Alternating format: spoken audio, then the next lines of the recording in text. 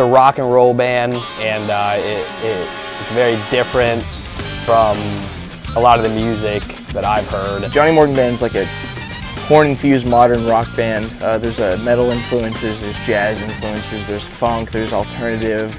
You got that singer-songwriter style combined with a big band. The Jonnie Morgan Band is a family.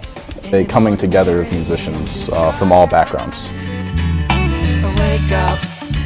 We want to spread our music in a very beneficial way, not just to people's ears, but to people's hearts as well. And we really want to make an impact in music itself. We feel like we bring a lot to the table as far as just combining different genres and bringing something to the table that a lot of other groups don't have. I went out to a bar one night and I was watching this band. They were all right, they're a little rough, but I saw the bass player just ripping it up, and I'm like, I gotta play with that guy. And I ended up not even introducing myself. I left, and about a month later, I decided to go for an open mic night, and this guy approached me. He said, hey, I really like your music. I'd like to play with you. And since then, we've spent a lot of time trying to get this lineup right, and I think we finally got it, so I'm excited to move forward with this current lineup. I met Jeremy Adams here at a random open mic one night. We hit it off with a solid EA jam. I told him to meet me back at my place. We jammed the same EA jam again, and it was beautiful. So then right after that, he invited me to a rehearsal with Jonnie, and the rest is history.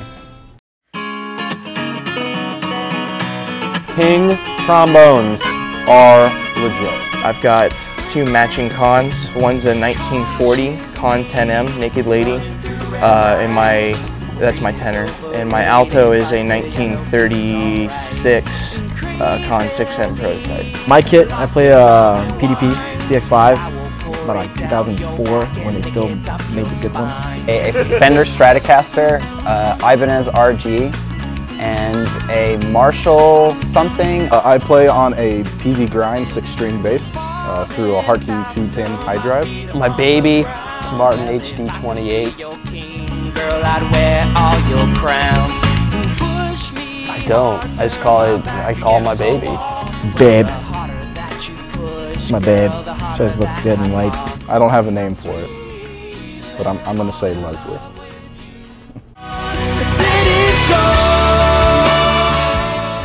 Janice has something for everybody.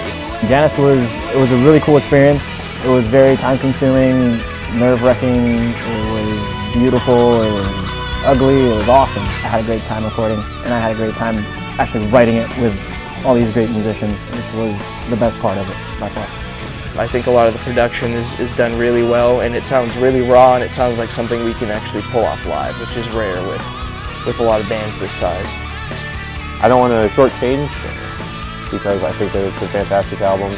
I really am excited about the future and what we might be able to do with our next album. I love it. I think that a lot of people really do like it, and I'm really proud of it, of everything that we've done, and honestly really excited about the next album.